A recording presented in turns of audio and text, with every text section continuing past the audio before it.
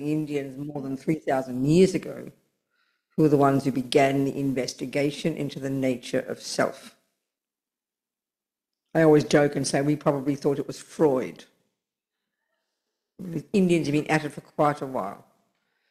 So they're the ones who developed this brilliant skill called single-pointed concentration, and what they discovered with this skill was the mind, the human mind, to the most sophisticated level that really is, that we have not even begun to understand in modern neuroscientific views. And that's not being arrogant. I mean, it's easy enough to prove it if you compare. Because the Buddhist point of the mind, which is radically different, it's not the brain. It's not physical. It's not even a function of the brain. But it's got an intimate relationship with the brain. You can't argue with that. So Buddha's view is the mind is not physical.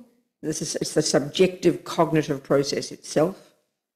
It's our intellect, our neuroses, our psychoses, our love, our compassion, our kindness, our wisdom, and these much subtler levels. And in the long term, to cultivate the potential that Buddha has found from his own experience that we've all got, which is to be a Buddha,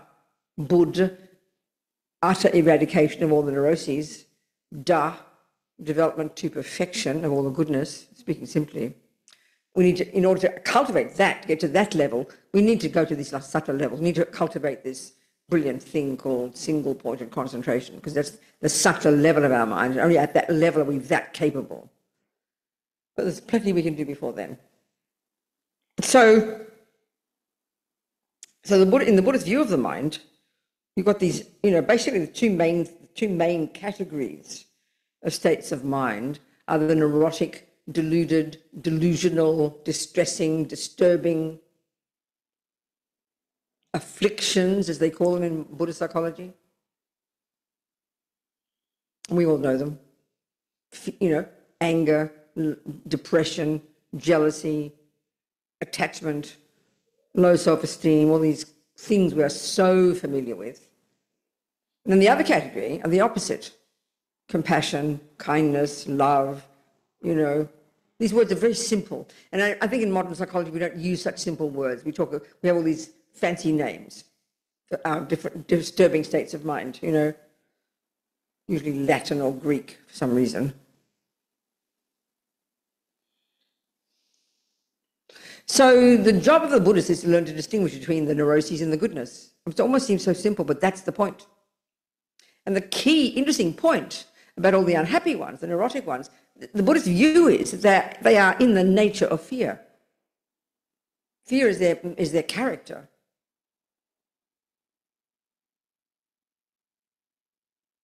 So to analyse that and identify it in the way they describe the mind is very interesting.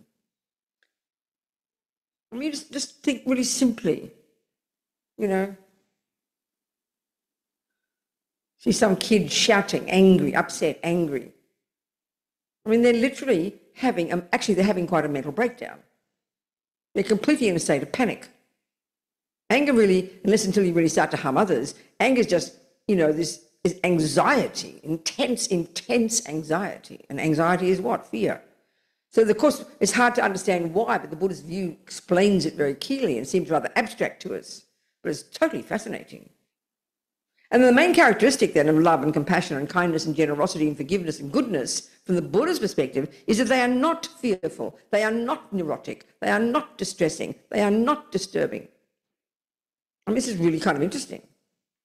We're so familiar with all these unhappy states of mind, and of course in our normal view of thinking, normal way of thinking, we don't need psychologists to tell us this, we all believe it totally, they're totally at the core of our being. Everyone recognises the word anxiety, worry, depression, fear, jealousy, panic, arrogance. We recognise these words. We see them in others. And if we look carefully, we're going to see them here. And we know they're horrible. I mean, I always joke and say you don't go, oh, I was so anxious yesterday and it was just great. I mean, it's just absurd. Of course we don't. But we don't think like this.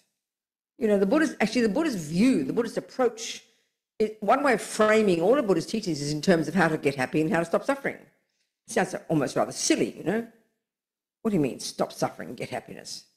Well, that's what we want, isn't it? No one wants suffering.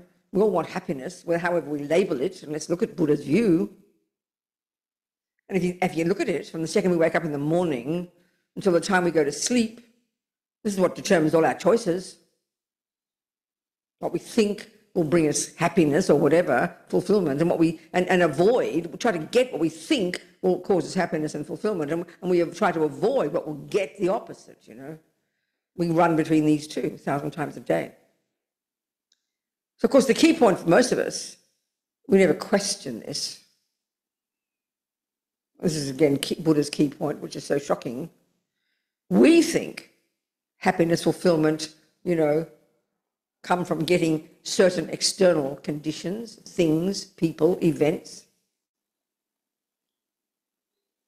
So we pursue them.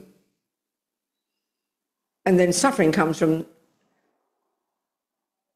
you know, certain physical things, events, people, so on, and we try to avoid them. It's pretty clear. But the Buddha's saying, yes, the outside world plays a role, but honey child, he says, the main source of your suffering and the main source of your happiness is in here, not there. This is his simple point. It's really not complicated, but it's kind of too shocking to hear it. It seems so kind of straight. It seems absurdly too straightforward. We can't believe it could be that simple. This is the point. Buddha's expertise is the mind.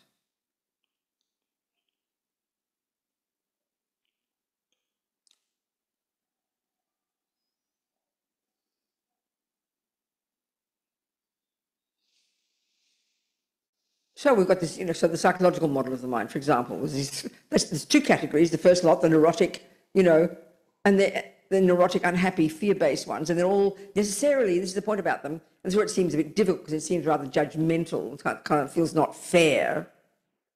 They're all totally I-based. The main voices of the neurotic I. And love and compassion and kindness, etc., wisdom, confidence, they're reasonable states of mind, and they're kind of expansive. They're not tight. They're not neurotic. They're not fear-based. They're not constricted. They don't cause pain. They're the source of our happiness. So, in a sense, not in a sense, the actual approach in Buddhism to getting happy and stopping suffering is change your mind, work on your mind. So clearly you've got to become familiar with it. You've got to know what's going on in there. And of course that's difficult because we never look. We only notice what's going on in our mind when something really intense is going on. And we can't help but hear the shouting and yelling in our own head. But then it's too late. Damage control is the best you can do. So with the skill that Buddha gives us, even if we don't get fully developed in this genius skill of single-pointed concentration, even if we just begin to utilize it and, you know, use it a little bit, what it does is give us the skill, the ability. We do a little bit every day. It gives us the ability to notice what we're thinking and feeling. That's its main skill. The long-term goal of this technique, as the term suggests, is literally single-pointed concentration at a level of subtlety. Like I mentioned, we don't even posit as existing in neuroscience. It's not being rude, it's just a fact.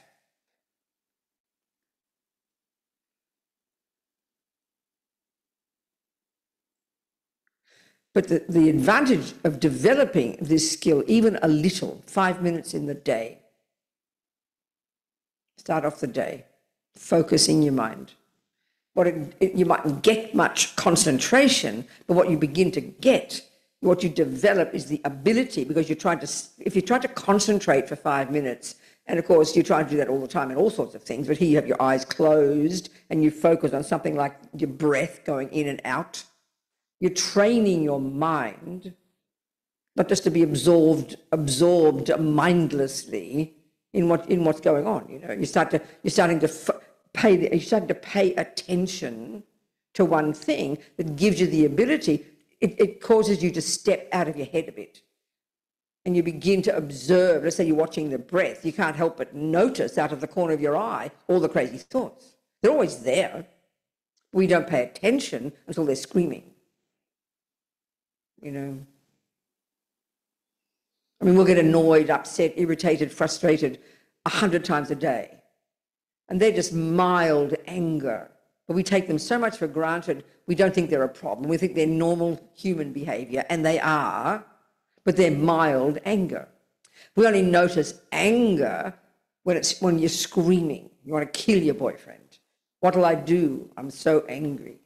We don't notice when it's the small levels of it. We just think, oh, that's just normal, you know. But this is the point. Buddha's saying we've got all these thousands of thoughts in the mind, all of which underpin our emotions. And the skill we're trying to develop is to get to drill down, you know, beneath the physical, beneath the emotional. Emotional is, we say emotion, we say feelings, isn't it? When the body's involved, you know, because it's only then that we notice what's happening in our mind. So Buddha's giving this skill, this ability to start to pay attention to the mind before it rises and vomits out the mouth and your body's shaking, you know. It's just too late to notice the mind. But that's our habit. You know, we all know from the second you wake up in the morning until the second you go to sleep, all our attention is outside, isn't it? Obvious. Because that's what we think the world is. That's where we think the world is, out there, you know. We're this kind of innocent bystander trying to get involved in it, avoiding the ugly stuff and trying to get the nice stuff. That's how we live our lives, isn't it? It's not as this Buddha says we shouldn't do that. It says we're missing a major component, which is our own mind, our own thoughts, feelings, emotions, unconscious, subconscious, and learning to identify what's going on in the mind to an extremely sophisticated degree, and then to unpack it, unravel it, and work with it, change it, and navigate it so that you can stay steady in your life and not go up and down like yo-yos 1,000 times a day. That's Buddha's skill. It's not moralistic, not religious. It's practical psychology. But it's a hard job because we're addicted to the outside world. We're addicted to paying attention to the outside world because they're basically the objects of our senses. And our senses, our body, as Lama Yeshe says, we make the body the boss. We give enormous power to our physical experiences, don't we? Not to our thoughts until they're screaming.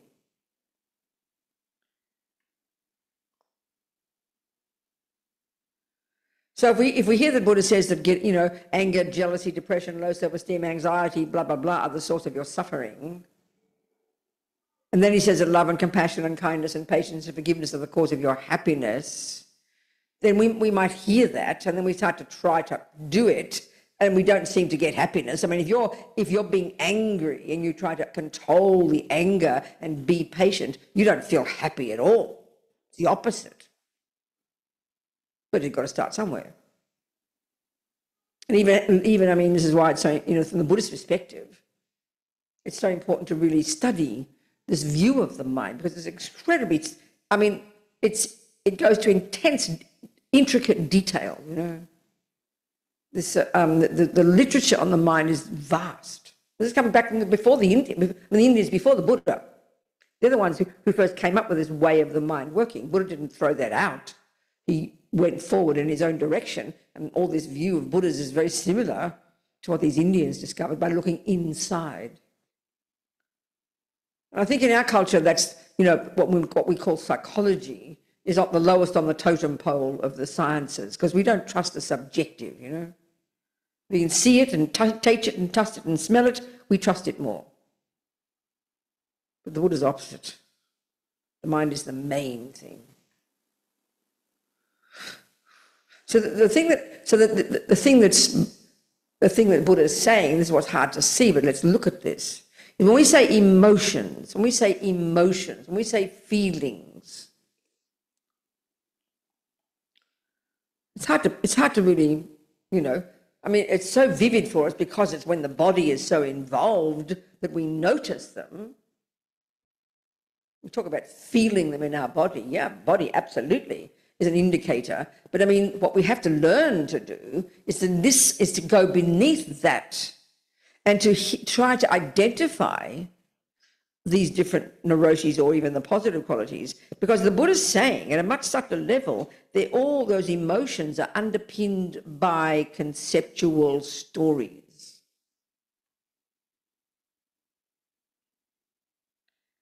It's like these thoughts, thousands of thoughts going on and on and on.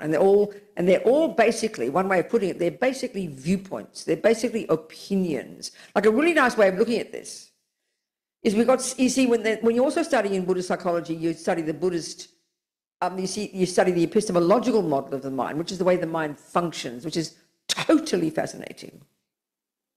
I'm sure scientists would be totally fascinated to study it, the way the mind works. But of course, Buddha's not describing the brain, he's describing the actual cognitive process itself, which is quite subtle. It's extraordinary.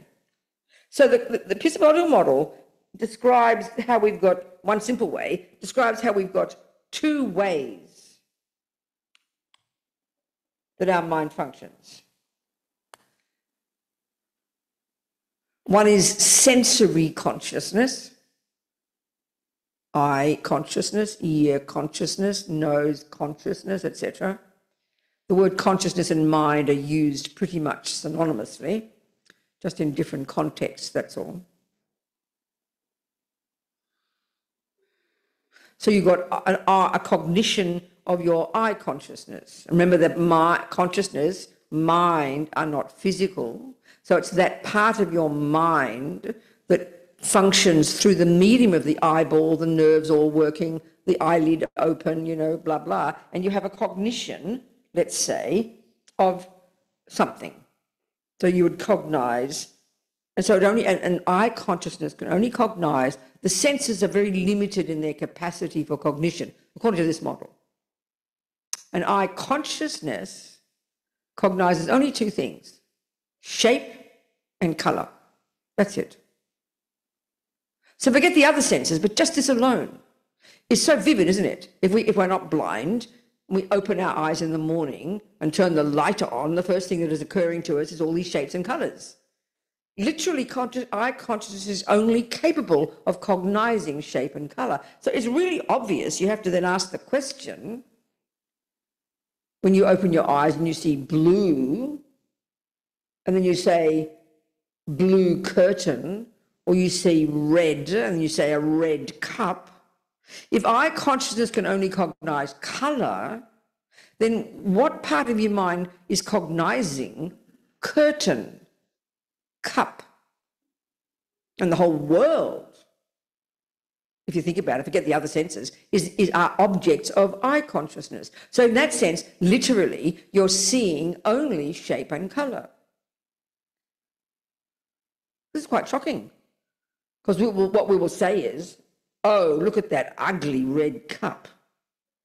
Look at that beautiful man. Look at that lovely rainbow, we'll say. But eye consciousness is not capable of that. This is not meant to be, this is really quite profound, actually. If we start to realize this, it's very sobering. So then which part of our mind cognizes beautiful, rainbow, cup, curtain, person, and everything else? Well, that's your mental consciousness. That's where the workshop is, as Lama Zopa says. That's where your thousands of memories and thoughts and opinions and viewpoints are stored. So what happens is, I'm not kidding, is the millisecond my eyes go to see black, and of course even my eye consciousness is not even capable of saying black, because that's a concept. That's a function of mental consciousness. It just merely cognizes black. It's limited. So then, quicker than Google, not kidding, the millisecond my eye consciousness goes there, my mental consciousness is accessed, and within a second up comes, you know, a microphone. That's a Mac computer, cord, table, and the billion other things that we have learned as we as we learn, as a little girl, learn to identify and then store in our memory. And of course, along with those bare bones facts, relative conventions, microphone, table, computer.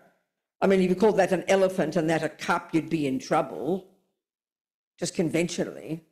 But then you've got most of it is opinions, viewpoints, ugly person, beautiful sound. And if you analyze it, and this fits with the Buddhist model, there are 3 types of opinions. The first lot are the neurotic ones.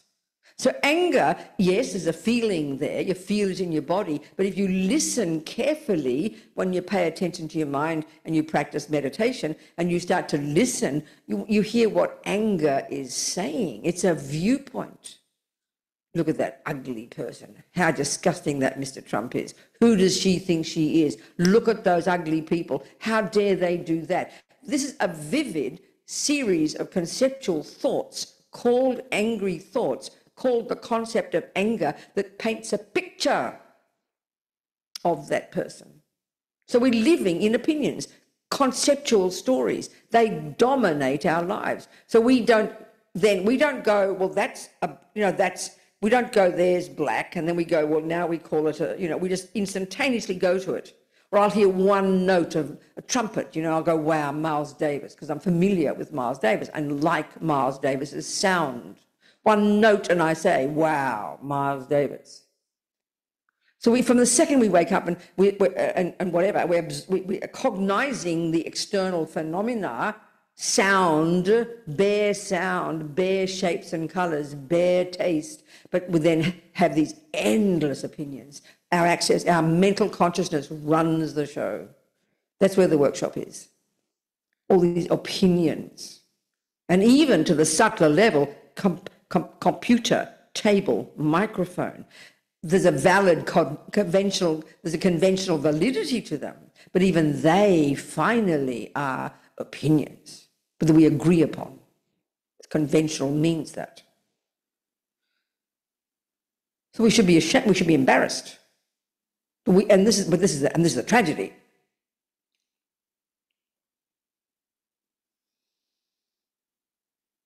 If I just see the face, of my ex-boyfriend who did in fact harm me, that's a conventional fact. Everyone saw it. He cheated on me, let's say.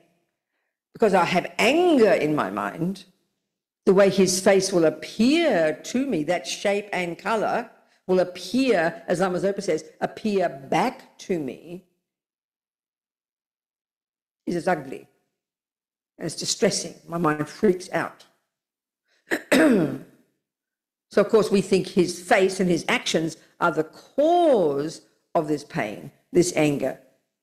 Well, the Buddha would say, yes, they are a cause, but they're only secondary, Robina. They're only catalysts. This is the shocking part, that the anger in my mind is the main source of my suffering. The anger in my mind is the main source. This is so shocking to us, we almost can't hear it. So don't believe him. He might be speaking a load of rubbish. Check him out. He says, Buddha says, don't believe a single word I'm telling you.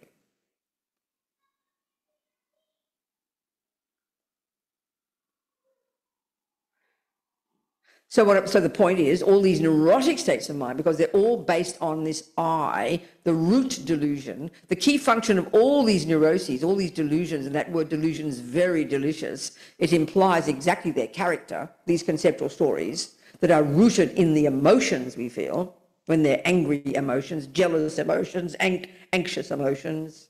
You understand? That they are distorted. They're not valid cognitions.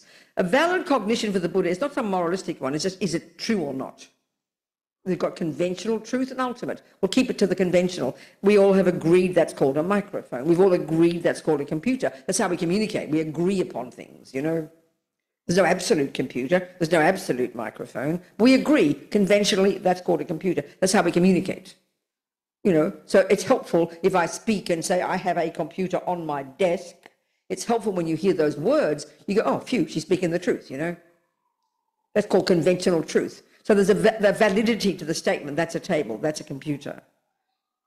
But he is ugly because he hurt me. I hate him. Buddha would say they're not valid cognitions. Not that he didn't hurt you, he did. That's a conventional truth. You all saw he cheated on me. So you can all prove that is true conventionally. But what we find almost impossible is to distinguish that fact from the anger.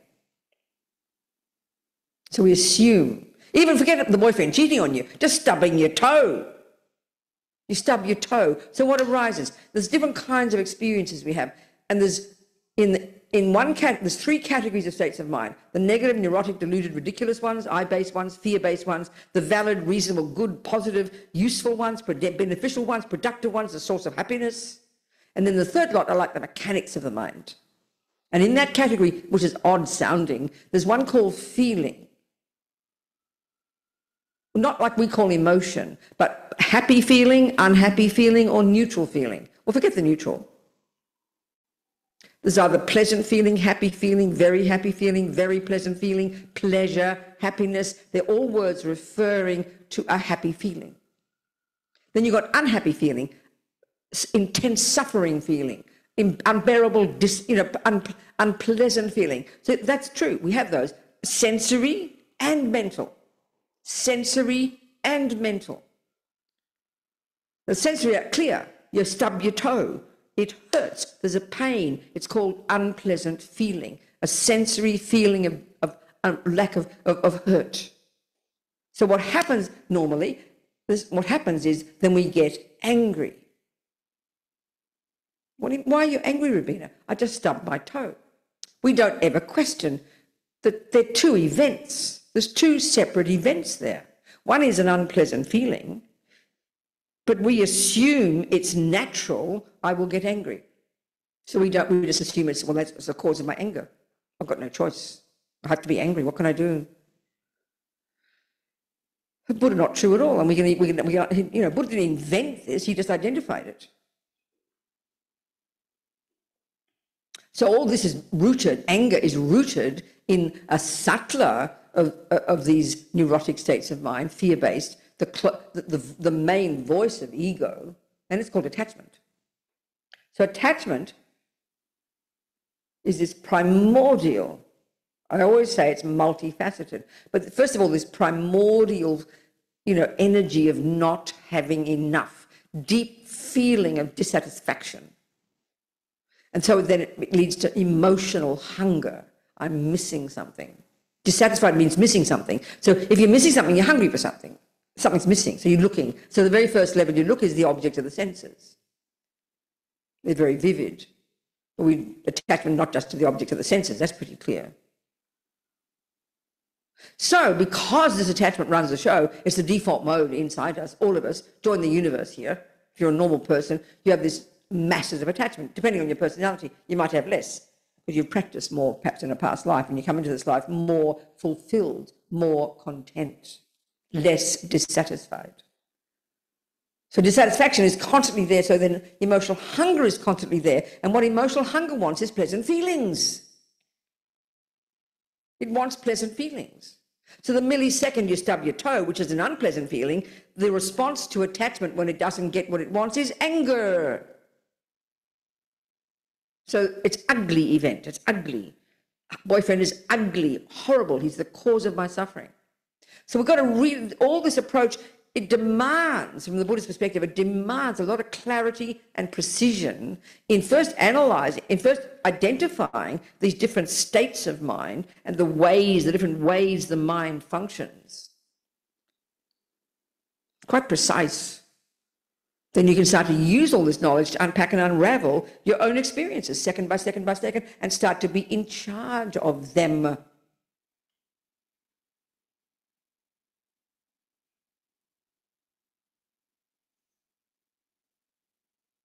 That's being a Buddhist, really. It's a job. But it's interesting. So let's try to analyze why fear is the flavor, the nature, the energy of the unhappy ones. Why? It seems quite odd to hear it like this, because this is not how we think. Buddha is saying the key function, the key characteristic, the two main characteristics of the neurotic states of mind, the unhappy states of mind. Two main characteristics. One is, and these words, and this is indicated by these two of the many synonyms for these afflictions, as they're referred to in the typical Tibetan and Sanskrit literature, mental afflictions. So one of those, that word affliction, we could call it a disturbing state of mind. So that's pretty clear. Disturbing. You're very disturbed when you're angry, jealous, depressed, low self-esteem, anxious. You know, we know that. It's very clear you're disturbed. And again, remember, we think it's it's a disturbing emotion. It's very clear, these afflictions. But the other one is the one that's fascinating. It's harder to identify. And that's indicated by this word, delusion. So anger is a deluded state of mind. Attachment is a deluded state of mind. Jealousy is a deluded state of mind, or a delusion. So that means it's literal. It's very literal. It's not some kind of fancy idea. It's very literal. Speaking very simply, if I say 1 + 1 is 3, I mean, you wouldn't say it was a delusion because it sounds extreme. We think delusional is when you're living in la-la land and you're kind of completely out of your brain. I mean, seriously deluded. But the Buddha would say we are all deluded. It's just a question of degree. And they're deluded insofar as we have attachment, anger, jealousy, and depression. They are disturbing, but the real function, once we get to see that they're conceptual stories, is that they are deluded concepts, meaning they're not a valid cognition. They're not a valid statement about something. It's like saying 1 + 1 is 3. Okay, there's no emotion involved in that, but we would say that's not a valid cognition. It's not a valid statement. It's not a valid concept, because we have decided conventionally among us, and that's what conventional reality means, it's by agreement. We've come up with, all these clever people have come up with what's called mathematics. And we all learn it, and we all agree. We shake hands. Yes, 1 + 1 is 2. We agree upon these things, and that's how we live our lives, on these really complicated, elaborate, conventional realities. How a computer works and what you type, and there's A and a cup and a table. So that's what truthful conventions. They are valid conventionally. And we all learn them, and then we can agree, and so then we can communicate. They are valid cognitions conventionally. Well, this is what's fascinating. Anger is also a concept. Like, look, he's ugly. Look what he did to me. He is the cause of all my suffering. Or, how dare you do that to me? I don't deserve it. That statement for the Buddha is riddled with misconceptions. So I've got to unpack it. It's quite subtle, it's quite fascinating. How is that a misconception, we'll say? My boyfriend did cheat me. No one's arguing with that fact. But what anger is, what attachment is, what jealousy is, what low self-esteem, arrogance, you name it, any one of these unhappy, delusional, disturbing, distressing, neurotic states of mind, is they are disturbing because they're delusional, because they're misconceptions. The trouble is we've had these misconceptions for, Buddha would say, countless lifetimes. I mean, that's pretty deep. You come into this life fully programmed with all our delusions. And because they're so habitual, my mother didn't have to teach me to be angry. I had it down, I promise you. Do you understand my point, you know? These are the things we say are natural, or you're just born this way. Oh, it's natural. Of course it's natural. But we mean by natural that you'd be wacko and unnatural if you didn't have it. But this is what Buddha's saying. We can learn to get rid of it. And why we can change our mind, why we can get rid of angry concepts, which are what the emotion of anger is rooted in, this misconception, is because they are misconceptions. So why fear? Well, it's a bit like, you know, you've believed for so long that your $50 note is 500. You just believed it totally, and you even see 500, and you're addicted to this. So every time you see it, you get excited, and you can't wait to spend your 500, and you anticipate the $500 worth. But of course, what will be the result if you have this belief, this over-exaggerated, over-excited, distorted, exaggerated view of that thing? Then the only choice is that you will be bitterly disappointed. So attachment is over-exaggerates the deliciousness of things.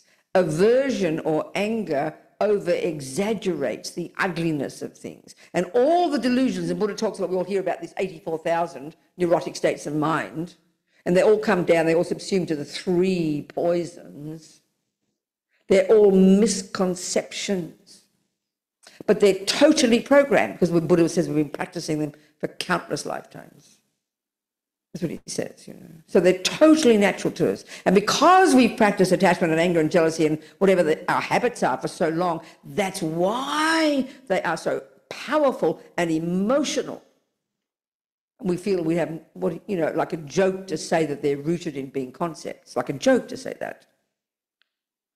Because, you know, it's like, as Lama Zopa says, if the attachment's strong, in most of us, it's normal, then because you feel you're missing something, which is what its energy is, missing something, I'm dissatisfied, then naturally the next level of it is emotional hunger to look for something automatically out there. The object of the senses is the first level. And then based on that attachment and based on your connection with certain things due to karma, then cake or certain bodies or music or whatever it might be will be what you will run towards. And then your attachment exaggerates the beauty of those things, exaggerates the power, their power to make you happy once you get contact with them. It's like layers and layers and layers of literally misconceptions, but completely we're programmed with them. So it's enormously hard to unpack all this and see it, observe it. So why they're rooted in rooted in fear is because they're not valid. So naturally, if you've been having $50 and you keep spending and expecting 500 and get disappointed, but do it again the next day, do it again the next day, do it again again. So what are you going to build up? This intense habit of anticipation and of fear and panic, because you know from countless past lives it hasn't worked, but you forget that. You just go to program and do it again, and yet again you get disappointed. Yet again you go crashing down to despair because it didn't work. I mean, look at our attachment, up and down like yo-yos. Totally programmed with attachment. Yesterday we ate that cake, we saw the cake, the stomach was empty, we're thinking, what's missing? Oh, cake, so delicious. And you run towards it, desperate because you're hungry, you're emotionally hungry, you're missing something. So you're frantically trying to find that thing. So the cake appears. And then already it's exaggerating in your mind already the power of the cake. This enormous relief, God, I'll get the cake will do it. And then when you see the cake, the colour and shape are there, but what you don't see shape and colour. You don't see a brown triangle. Look at the picture you paint. Attachment paints it all automatically. And this is the tragedy, we believe. It's like seeing 50 but seeing 500. We believe it is that delicious divine thing, and the anticipation is so intense of the pleasure that will come.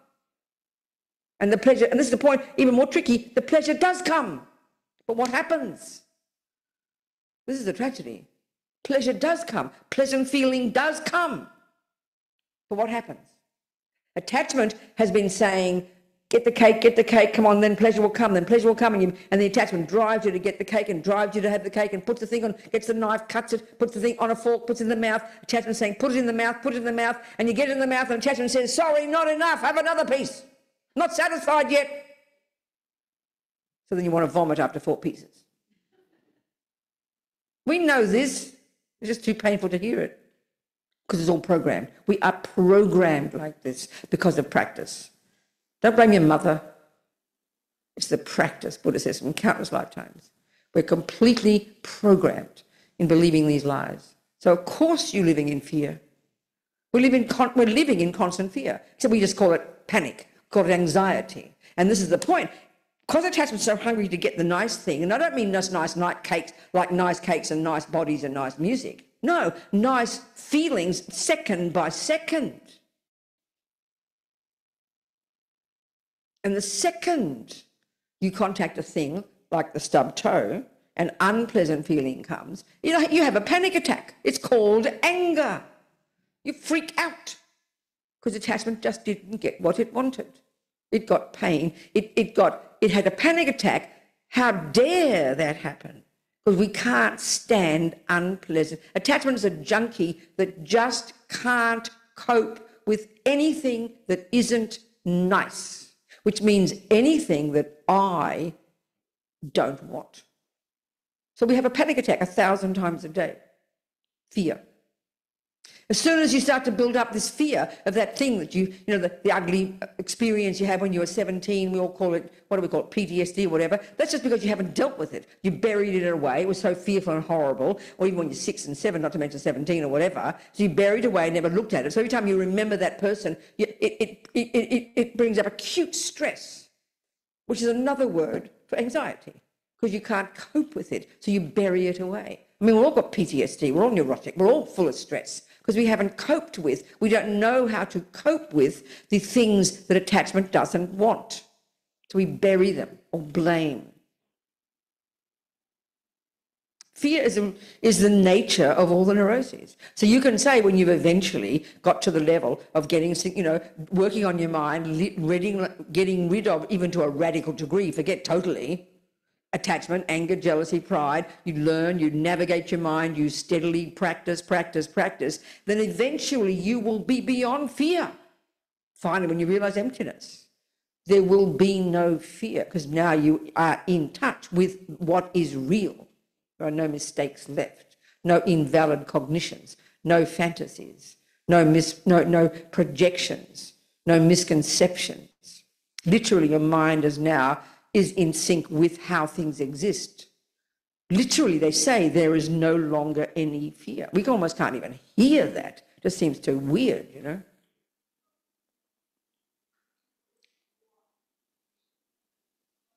So one of the practices, first we have to see the mind. First, if you like Buddhism, you better study it. What Buddha's talking about. We all say we know what attachment is, we know what anger is. Yeah, some rough physical feeling, but you've got to be more analytical and more precise. You have to be accurate about your mind. The level of clarity and precision and depth of analysis that we know you need if you want to play Bach, make a cake, is the same level of clarity, precision and depth of analysis that you need to really unpack and unravel your mind, to develop your marvellous potential.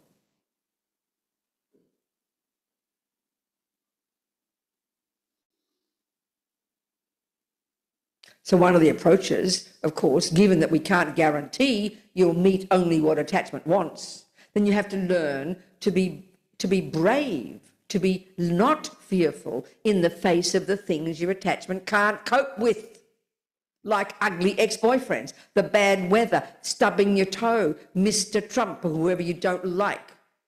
You can say Mr. Trump's behaving very, very nicely. Have you noticed? In all the news, not a word, he's not saying a bad word. You've got to admire the man. He just doesn't give up. You've got to admire his constant enthusiasm. He's abused, attacked, insulted, sued by everybody in each state.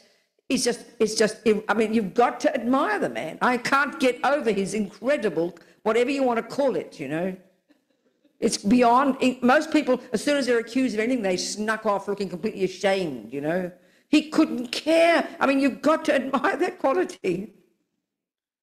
Most people have a mental breakdown when they're accused of anything. You've got to admire the man. He's just something beyond belief. Are we communicating? Nobody can believe he's like that. You can't believe, and there he is, all the people support him because they've got no choice. No one else, that poor, what's her name, in Texas, forget it, Florida, wherever it was. What's her name, that Indian woman, forget it. It's just mind-boggling. You can't get over it, Anyway, so ask me some questions now, people. Come on.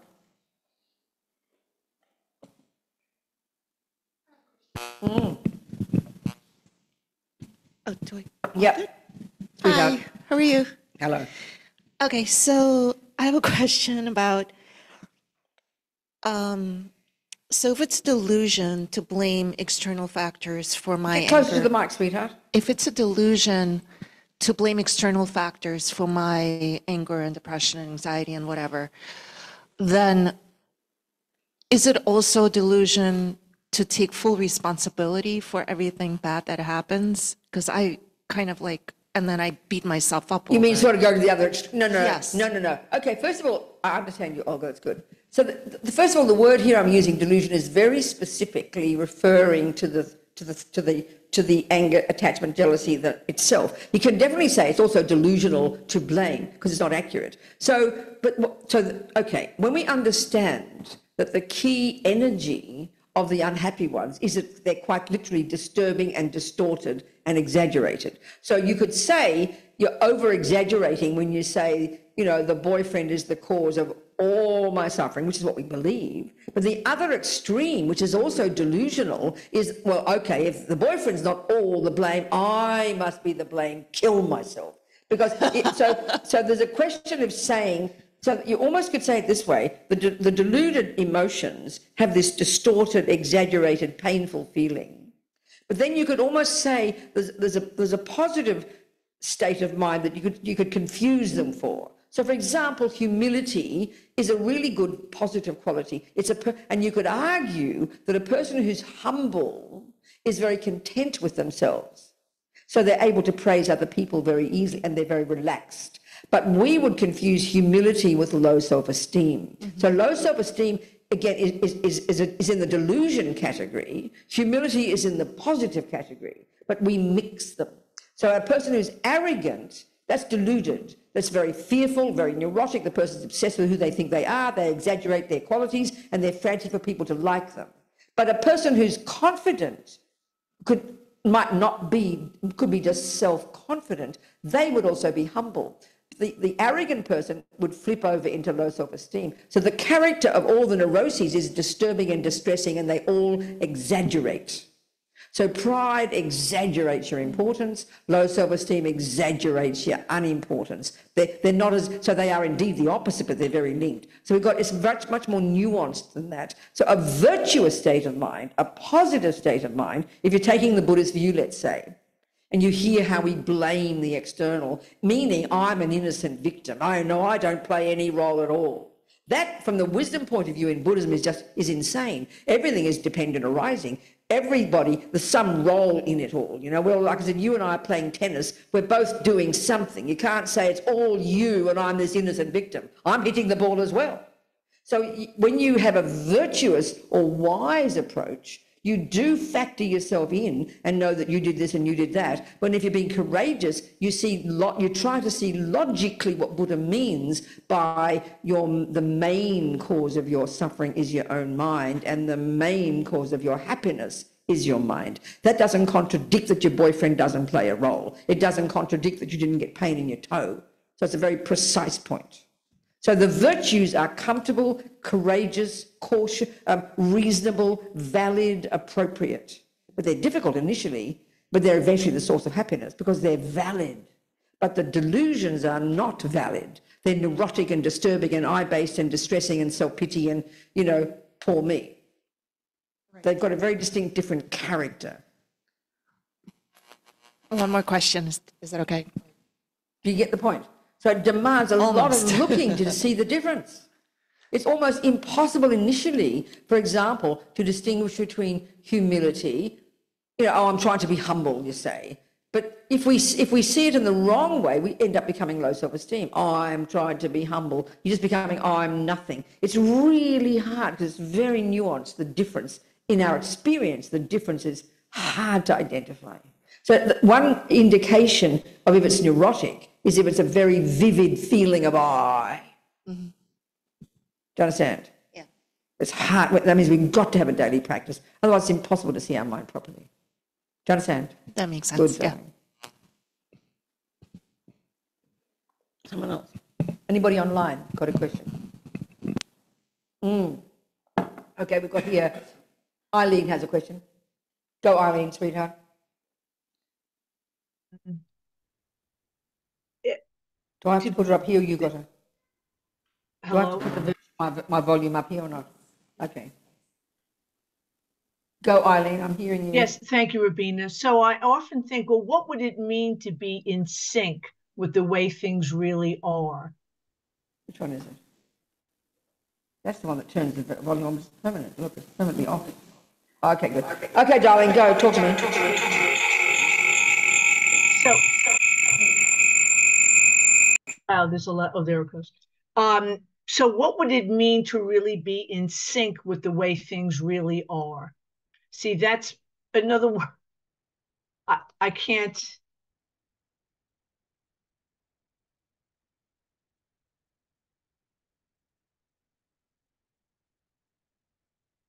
It means, first of all, internally, not even before you realize emptiness. Forget that you haven't even, not even get to the point where you realize emptiness, which is a big milestone, okay, where you really have cut the root of the delusions and you can really say there you be in sync with reality, but even just relatively reasonably in sync with reality, because it's a process, Eileen, one day to the next. So the more you give up, you become less emotionally hungry, therefore less attached, therefore less angry, just right there.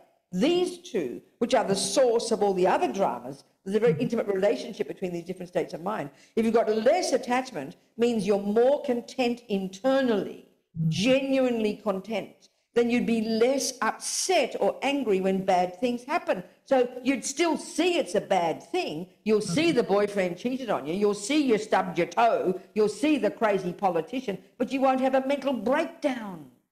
So you'll see it for what it is, a lousy politician, and that can be objectively a fact, Eileen. You can see you stubbed your toe. You can see the boyfriend cheated on you. They are facts, but you'd be able to identify the facts. You wouldn't be like having a conspiracy theory, because all the delusions are like conspiracy theories.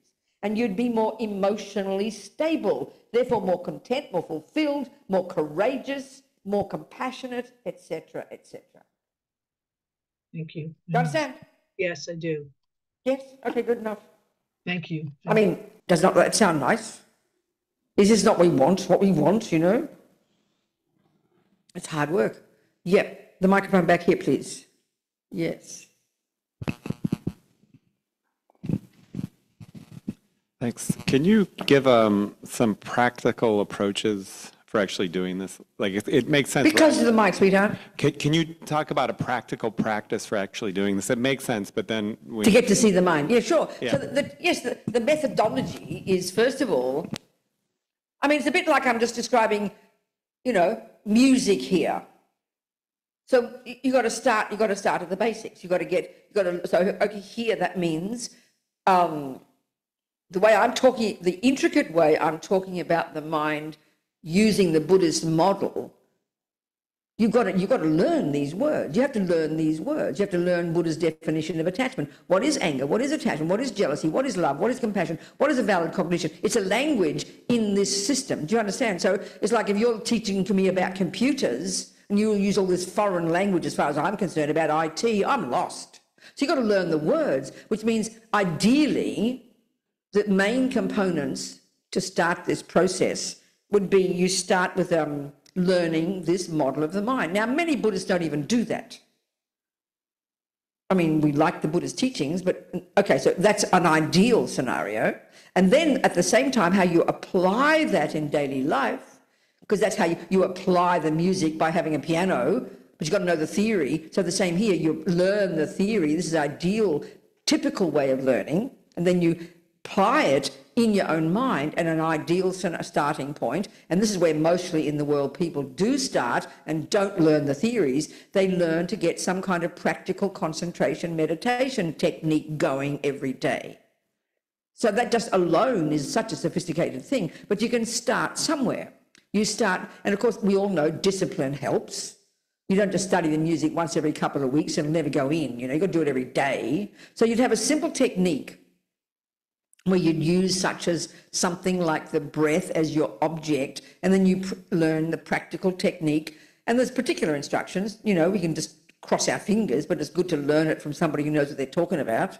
follow the instructions, you'd start with 5 minutes a day, where you just learn to sit, and then you decide you're going to pay attention to that particular thing, which is called the breath, and then you learn to know how to work with that, because the mind won't stay on the breath for more than 3 seconds, I promise, because we're so familiar with going all over the place. So you learn this practical technique where you begin to train your mind to pay attention on one thing. So you won't get much concentration.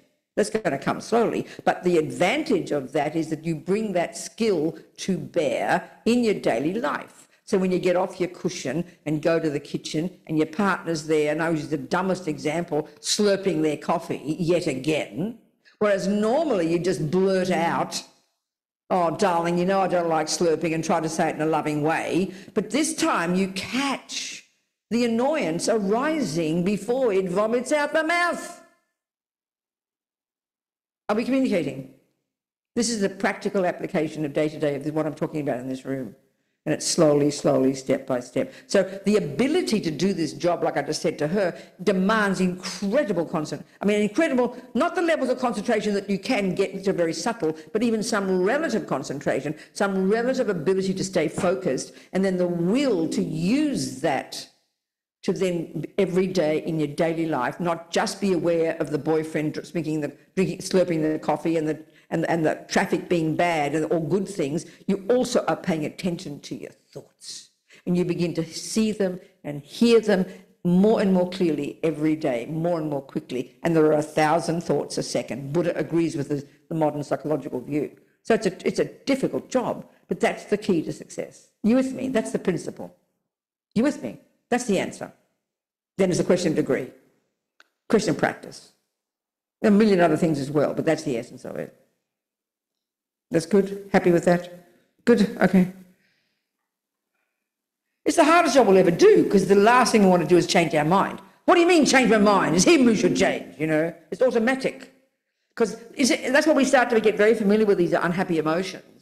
It seems kind of cruel, but when we get caught up in the attachment and anger and the self-pity and the jealousy and the depression, you can hear how it's this hopeless, poor, I can't do anything, it's impossible, poor me, the world happens to me. I mean, I'm being mean. It's hard to see it ourselves. We all know people like that. And you can see that the people who are very angry, very jealous, very depressed, not being rude, are really like caught up in, completely obsessed with themselves and can't see past their own nose. You with me here? You know what I'm saying, people? So you can see it. That's how we're all like that. And it doesn't mean bad things don't happen. Terrible things happen on this planet. And this is the point here. It's not a question of blaming us. We hear this as blame. It's not. It's trying to locate the problem. Because and we can see the suffering on this planet is unbelievable. The terrible things people do to each other is unbelievable. So then when we get into the situations, like Maureen deals with people in prison, like in nightmarish environments for 65 years because of one little blink they did 65 years ago. I mean, I know people in prison too, these nightmarish environments where you can't even imagine you can stay sane.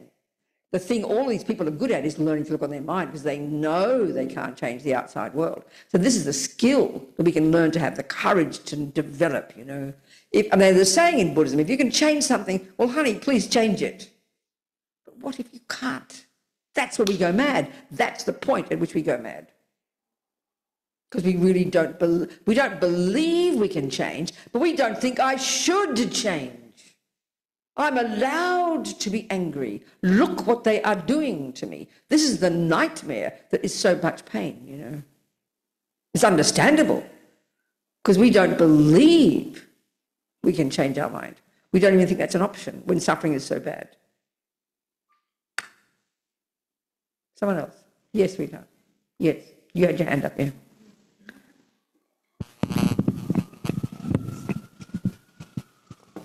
Yeah.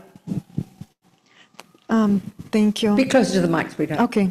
I have a question. Maybe I'm going to repeat some of the questions, but when you feel the fear of, for example, I do some project, right? And I'm feeling the fear of what if it's not going to succeed? Exactly. Absolutely. So when I feel it, and I feel an anxiety, exactly. And I feel stress, and then, all these other feelings. Yes, exactly. So how can I control my mind? I understand, darling. Of course, this is such a common one, isn't it? It's so, I mean, this isn't enough. I mean, literally, it's such a common one, yeah.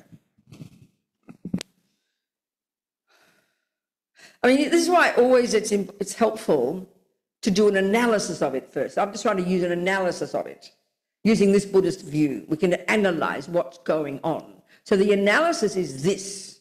So then, like his question, that's all very fine, but now tell me how to do it. So we do the analysis first. So what anxiety quite literally is in this case is because of intense attachment.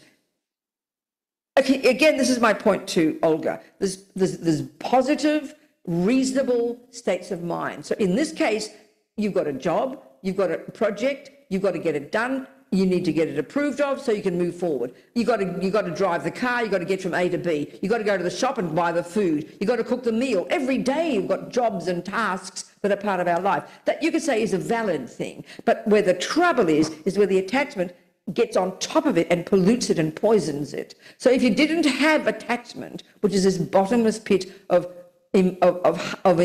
feeling I'm not enough, when you've got strong sense of this attachment at this very deep level of I'm somehow not enough and I haven't done enough and I'm not good enough, this can be overwhelming and can destroy, even if you do a good project. You should be delighted with yourself and be confident because it is correct, but the anxiety, which is attachment, oh, it's not good enough. Oh my God, I won't be succeeding. Oh my God, they won't like me. Oh my God, I'm no good, and you collapse. So it's because of attachment, but it's really hard to distinguish between the attachment to succeed and the valid, reasonable necessity to succeed. We can't see the difference. You see what I'm trying to say? So we have to continue to do your job, continue to be, and you've got to be, so we can see you've got to be reasonable. You know yourself, when you're really unhappy about something, we think we are the worst person on the planet. And you go and tell your friend, I'm so bad, I'm completely hopeless, and she hates me, and the boss thinks I'm terrible, oh my God, I'm going to lose the job. And they'll say, would you be quiet? You're doing really well, and you tick all the boxes, you did a good job. Look at this thing you just did. It's beautiful. You did the right thing, you've done all this, it's all correct, but we can't see it. We're overwhelmed by the unhappy view, the distressing view, which exaggerates our badness. The delusions, by definition, exaggerate and distort and somehow see the worst, you know? That's the irony of ego. So it's really hard to see the difference. Do you understand? I mean, it's sort of like even just driving a car. If you're confident, if you know how to drive a car, you can't, I mean, it's correct to be anxious if you get on the freeway at 100 miles an hour and don't know how to drive a car. You will be anxious and you're going to kill yourself. So if you do know how to drive a car, then, and you are confident that you know how to drive the car and you're confident to know how to handle the traffic, then you will do a good job. But as soon as the anxiety comes, oh, I can't drive a car properly, oh my God, what if I crash? What if this happens? You can't even move 1 inch. And that sometimes is what paralyzes us, you know. So you have to not go, oh yeah, I'm going to be perfect on the road, and then you crash because you don't know how to drive. You don't lie to yourself. So be reasonable, do the thing properly, and then attempt to argue with, you know, try to be reasonable, see the reality, not the distorted fantasy. It's very hard, but this is, do you see my point? And then the other one is, because you might fail. Excuse me, join the universe. So be prepared to fail and know that's okay. You can pick yourself up and just keep moving. That's a big one, because if we have masses of attachment for everything only to be perfect, you know things can't be perfect. Or if it is perfect, it can change. So if we live in total fear of bad things happening, we can't even move 1 inch. So be prepared for bad things to happen, not in a depressed way, just in a natural knowing that things are, this is the way life goes, then you won't be afraid of it. So if you get sacked and you don't pass, people think your project is lousy, you pick yourself up and you keep moving. Do you understand? Do you understand, darling? Just keep at it every day. It takes enormous practice.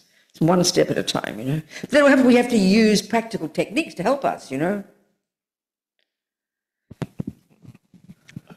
Thank you. Just a sec, just one very second. So even just practical things like, you know, when you're anxious, you know your breath is tight, you feel like you want to explode. So have practical exercises like breathing exercises, like do your yoga or something, because the body and the mind are very intimately connected. So do things like deep breathing can immediately calm your mind down. We could use practical techniques as well to help us deal with our problems. You understand?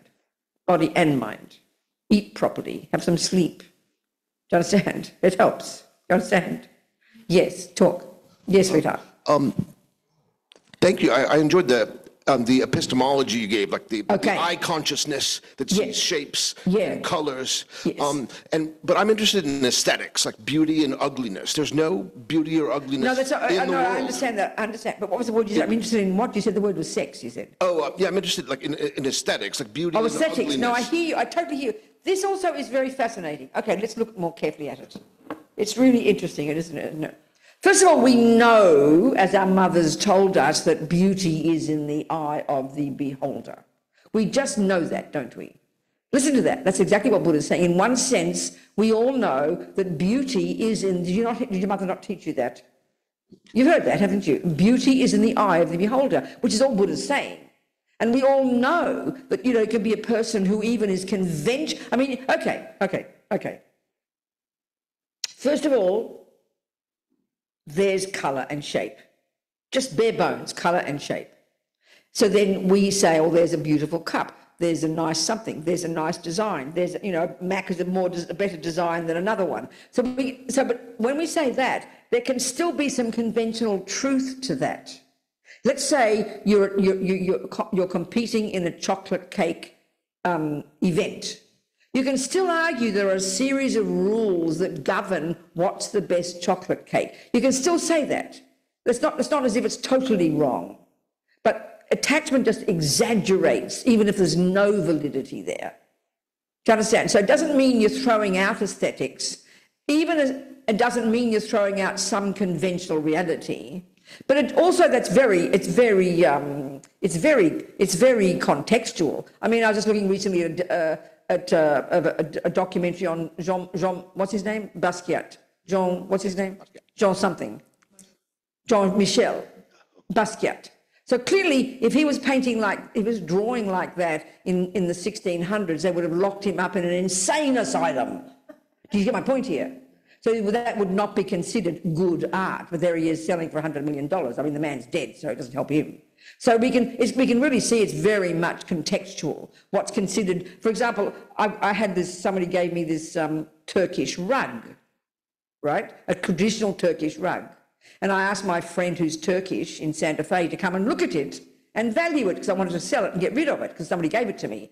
And as soon as he saw it, he said, oh, no, that's not popular these days. You won't get anything for that because people now like modern Turkish rugs. So you can see it's very conventional, what's considered to be good. But even your own personal taste can change. So it's not as if that's completely invalid. But so what to say? You could still argue the cake you made did win the blue ribbon in the cake contest because you did pass all the points. You ticked all the boxes for the best chocolate cake. But still, it's an opinion because if someone has an allergy and will vomit when they eat chocolate cake, they will never, ever, ever, ever see a nice chocolate cake. So it's not as if it throws the baby out with the bathwater, but it can be very sobering when we realise we're living in these opinions because the real problem is we believe... the real problem is not so much that there can be some valid statements in aesthetics, but our problem is because attachment is exaggerating the beauty of something that we are attached to, we think it is that objectively. In other words, you are attached to the chocolate cake, and when you're attached to chocolate cake, you don't just see it as more delicious than it is. You believe that deliciousness is a component that you put in the cake along with the flour and the sugar and the coffee and the chocolate. You think it's objectively, and then you criticise everybody else who doesn't like it. So that's where we can see it becomes fundamentalist. You're right, I'm wrong. So it's not as if you can't be nuanced and have aesthetics. It's this fundamentalism of not only believing it's more delicious than it is, but believing it's in the cake itself. You get my point here? It's much more powerful than that. Thank you. And realizing we believe our opinions. I never think for 1 second that red cup is, I would never say, well, I think it's a very appealing cup. I will say it is a nice cup. That's the problem of it. That's the problem. The fundamentalism. I'm right and you're wrong. That's the problem. Do you get my point? Good, yeah. That's the real point. That's the point. It's not a question of just, you not have any taste, or give up any opinion. You become like a moron. That's not what's not being said. It's just seeing the way the mind functions, What else, people? Yes. Hi. Yes. Hi, good evening. Hello, sweetheart. Hi. So I was reading a little bit about Buddhism before I came to your class, darling. and I know that the concept of overcoming attachment is bodhicitta. And Say it again, sweetheart. What do you say? You know what? so I've read that the concept of overcoming attachment is bodhicitta. Okay, then. And I don't know if I'm saying that right. Don't worry, darling. That's good. It's the trickiest area for me. The who? It's the trickiest area for me. So Which piece? Yeah, tell me more. let's say somebody metaphorically throws a brick at you with the words that they use because they're coming from their bad karma. That's exactly right, yes. And they're hurting themselves more than they are hurting you. Absolutely. And that's your opportunity to build your positive traits and gain your good karma. So I've been in situations like that because I'm a nursing professional, and there's something called nurse bullying. It happens on the job, it happens in medicine, and it's like, conceptually, it makes sense to me. It is very tricky, and I'm wondering, like, what 3 tools do you have? I understand, sweetheart. I understand exactly. Okay. I understand. So there's this nice analogy in Buddhism that a bird needs 2 wings, wisdom and compassion. So bodhicitta is this ultimate level, a culmination of incredible compassion, incredible love, incredible empathy. It's a more advanced level of practice. Do you understand me? And that's the compassion wing. And that's necessarily, interestingly, more advanced than the wisdom wing. So the wisdom wing is what we're talking about now. Knowing yourself, understanding your attachment, understanding your fears, understanding your anger, understanding your jealousy. Do you get my point? And beginning to train yourself in lessening those and becoming content and fulfilled in yourself, and therefore more loving and compassionate so to help others. It's a gradual process. So if you are a nurse and you've got lots of attachment to be loved by everybody, you understand my point now? You're needing to be approved of. Well, then if you're like that and then someone does this, what you just said, you will not be able to cope. It'll destroy you because you're hungrily wanting to be seen as a good girl, and then some person's mean, like the boss on the shift was mean to you, you'll collapse and you'll have to leave the job. So the wisdom wing is really the first one. Put yourself together, understand attachment, understand your own neediness, get beyond that, become more fulfilled and content and confident in yourself. Then you can afford to be wise in relation to what you just said about the person harming themselves more. But if you are at the more fragile level, you have to leave that job. You have to leave that person. You can't cope with it. You've got to know what you're capable of. So what 3 tools can I use to build that? Well, so we're discussing here, like I said to the gentleman with the glasses, to answer his question. This is the beginning of Buddhist practice. Learning to get a practice every day, learning to know your own mind, developing some kind of focus, being aware of what you're thinking and feeling moment by moment, which is very hard, and learning to adjust it. It's really quite a subtle job, distinguishing between attachment and kindness, for example. I mean, we've all got attachment, the Buddha says, and until we're highly advanced, we're going to have it. So it's really, even just to say that bodhicitta is the opposite of attachment, I don't know where you read that. That sounds like a classic Tibetan Buddhist, a classic Tibetan Lama's presentation of the perfect teachings, but it's so advanced. So that's what practice is. That's what Buddhist practice is. Knowing your mind well first, having a daily practice, being careful, controlling your body, controlling your speech, watching things, being cautious, disciplining yourself, learning your practice, and then on the basis of this, you become more content, and then you're able to be more wise and more skillful and more compassionate with others. Thank you. You understand? It's quite advanced, actually. Compassion wing is really quite advanced. And saying, where'd you get those words from? That bodhicitta is the opposite to attachment. Well, there's a book Which called, book is it? It's called Buddha and the Borderline. Who? Buddha and who?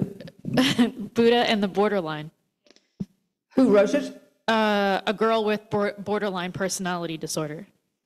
Huh? What dear? And basically she healed herself through Buddhism. And anyway, I'm interested in psychiatry, so that's why I read it. I understand, okay. Yeah. But are we communicating? Did you hear what I said? Is it answering your questions or not? I'm going to process it, and if I still have a question, I'll Yeah, ask you please. afterwards. So the general Buddhist approach, and we often initially don't see it like that, because one of the things that attracts people to Buddhism is people want to be kind and loving and things all about how to develop love and compassion. And if you hear the Dalai Lama talk all the time, it's all he talks about is love and compassion, which is at least a reasonable approach in life. Try to be nice to people, not be mean. But the whole Buddhist approach is you've got to know the wisdom wing is knowing your own mind really well and controlling your body and controlling your speech and having discipline so you can put yourself together.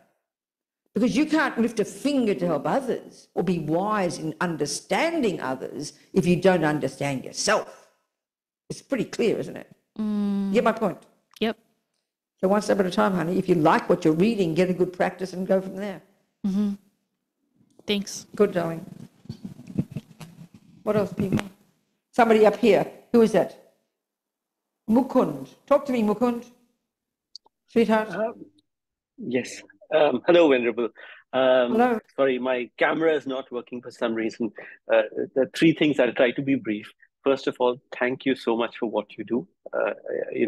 Thank you for your life's work. I mean, it's you add something special and different from all the masters on the internet, and it's a wonderful flavor you add. So deeply thank you. I'm a better father, and my kids will have a better life. So, and I really mean that. It really makes a big difference. Sorry, for some reason I'm having audio issues as well, but that's okay.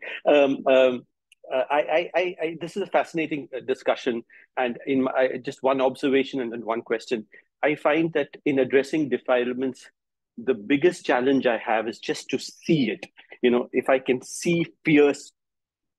Sorry, Venerable, I'm having an audio issue. Maybe I'll just mute and come back. Go on, for some reason, I'm not able to. Okay, I can hear you now. I can hear you. Good. So, I Yeah. had trouble addressing what? No, I've noticed, my observation is that when it comes to addressing any defilement, the challenge is to really just see it very, very clearly. If I see it clearly, it's gone. And sometimes, for me, I realized that anger I had to work on for years. Yes. But I could still see it come up. Fear was in my bones. It's like, I can't even see that I'm acting out of fear. My question is actually, I find fear is underpinning all of them at quite a subtle level. I guess that's why. It was so hard to see for such a long time, because you don't even see it come up, and you realize, oh, it actually was 20 blocks also, down the road. If you really look carefully, if you see anger coming, look at it. I mean, you look at your child who suddenly gets angry. Why? It's because their attachment was sitting there. They don't notice it. We all don't notice our attachment every second is only wanting everything to be nice. So the second your son gets hurt by his brother, then his attachment just didn't get what it wanted. So he gets angry, but he's having a panic attack. That is an expression of fear. Oh my God, look at this, what you did to me. My daddy, look what he did to me. He's having an anxiety attack. Anger, attachment, jealousy are rooted in fear. Their flavor is fear. There is a fear of ego grasping, the root delusion, Mukund. That's different. That's the primordial fear, the one that they talk about of instinct for survival, when you're driving the car and someone nearly crashes into you, and this instantaneous feeling of I rises. That's the primordial fear, for sure. So, of course, it's hard to see, but this is to hear that fear is the character of all of them. And when you realize emptiness and cut ego, there will be no fear. Your mind will be blissful. This is hard to even imagine, but slowly. Yeah. Venerable, my question is on a different point, actually. Okay. I find, subtle attachment to food, late at night, tired, hungry, not hungry, sorry, tired, exhausted after the day, I feel like, oh, I'm entitled to indulge a bit. And I know No, I I shouldn't, it's understand. not good. Yes. I mean, the thing is, okay, listen, keep going. Go on, ask the question. Go. And the point is, I feel that, at each defilement, you've got to address it differently. And right now, I'm still grappling with this. I mean, how do I address subtle attachments? Okay, listen. The thing is, when we start to practice and then we think earnestly and with sincerity, I want to give up attachment. And of course, we can see one of our obvious attachments is food. I mean, join the universe, So then naturally, what happens is we get over strict with ourselves. We get over strict with ourselves. We get a bit sort of like fundamentalist. Oh, I shouldn't eat too much food. Oh, I'm eating too much food, or I'm getting attached. We can be a bit like a policeman with ourselves. So, you could say that if you're catching your mind, you come home, you're exhausted, and then, of course, you want some satisfaction. So then, if you're really being sincere in your practice and you check up, well, do I really need the food? Maybe, you don't really need it. But if you really want to, and it will relax you to go and get a nice piece of toast or whatever it is you like, or whatever it is, and then don't be a policeman with yourself. And if you have a practice, and then you can offer it, do you do a practice of offering your food and things like that? It was much easier when I was in India. I'm not anymore. Not so much anymore. Then you make it a practice. I mean, it depends on, if you're a junkie for food, no, you try to be disciplined. But so it's a question of not being like a policeman. But see, this is when you say, I'm entitled. That's a bit, the way ego is a bit childish, and we want to be given permission to do something, which is a very strong feeling in spiritual practice. But we don't need to be having permission from anybody. We are the boss. So you make it where you make a wise decision, because you are in control. You are the boss. You don't need to be given permission by anybody. Do you understand what I'm trying to say? Yes. Because, of course it's attachment. You're tired and you're hungry. It's not hungry, I agree. But make it so you can make it a practice if you want to. It's not set in stone. If you've got the Mahayana approach and you've maybe got vows, I don't know, you haven't said, then you can turn it into a practice. It doesn't have to be naughty. Do you see what I'm saying? Yes, I do. For example, one of my friends one time in one of the Zoom teaching, she said, oh, I get so lazy, I want to put my feet up and watch Zoom all day, or Zoom sometimes. Oh, I feel guilty, I shouldn't be watching Zoom, I'm just lazy, I should do this. And I said, I understand. And I said, have you got bodhisattva vows? And she said, yes. I said, well, then, be a grown-up with yourself, and you can watch Netflix with bodhicitta. You can decide, okay, I'm going to relax and I'm going to sit my feet up. I'm going to watch Netflix so I can be comfortable and be a better human being, so I can be kind to others. You can do the same with your food. We don't have to be fundamentalist about it. You can make it a virtue by changing your motivation, Mukund. That is so fascinating. Thank you so much. Yes. Good. Thank you so much. Okay. Isn't it? What time is it? No clock. Go on. What time is it? Almost 8, which is home time. So any more questions, people? Any more points to bring up? No? Don't have to be. Anything there? Nothing? Well, you darling people. That's enough then, maybe. I don't know. It goes quickly, doesn't it? So we just keep moving, whatever makes sense. 1% of this, you take it and you start with it. Because everything I'm saying here, this is, your point, everything I'm saying here is coming from some very laid out, clear methodology. It's all there. The methodology is there, That's what's kind of encouraging. And maybe let's finish with another point, which is the first stage of practice. Your point back there, the nurse. Nursing, you said nurse, didn't you? Good, darling. Or anyone, any of us. This is huge practice, and there's no time to get onto it now, but we can do this another day. The very first level of practice in Buddhism, actually, entry-level junior school grade 1, isn't to watch your mind. No, it's to control the servants of your mind, your speech, and your uncontrolled physical behavior. It's all about behavior. That's what vows are about, precepts. You discipline your behavior. So we know that if you're going to, learn to internalize musical theory, and I mean it, we don't think this way, but it's true. How can you, and then, you have to train your fingers in endless arpeggios and scales and arpeggios and scales and exercises to get your fingers anywhere near capable of playing that genius music. So everything is to do with the body and the speech first. Everything is to do with the body and speech, but they're the servants of our mind. So here we're trying to turn ourselves into not a musician or a cook, into a marvelous, happy, fulfilled, content, wise, compassionate human being. Start with your body and speech. 99% of our problems will disappear in our relationships if we can control our speech. And that's a very specific practice. So you're using your mind to control your speech. At least then you can avoid so many of your problems in the workplace and at home, There's a huge practice. No time to talk now. We'll discuss that another day. So that'll do. I'll just sing a little prayer.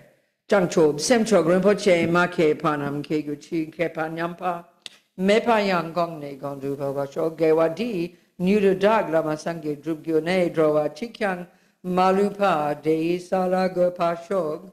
And then may His Holiness the Dalai Lama live a long, long, long, long life. He keeps promising he's going to live for 20, 30 more years. So let's hope he does and hang on to his coattails. And may we all live a long life so we can be useful on this planet. Okay? And that's it. Thank you. Thanks, people. Much love. Thank you, sweetheart.